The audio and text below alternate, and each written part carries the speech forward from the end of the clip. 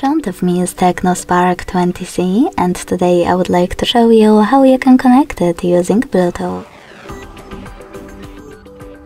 Begin by opening Settings and clicking on Bluetooth section right away.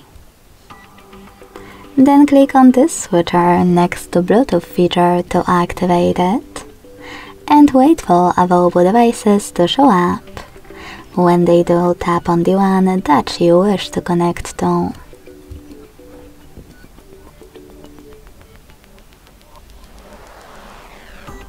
Now select Pair in the pop-up and wait for the other device to do the same.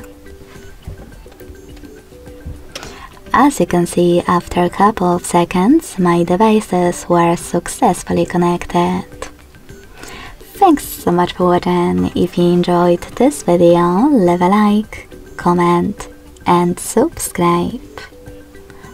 Bye!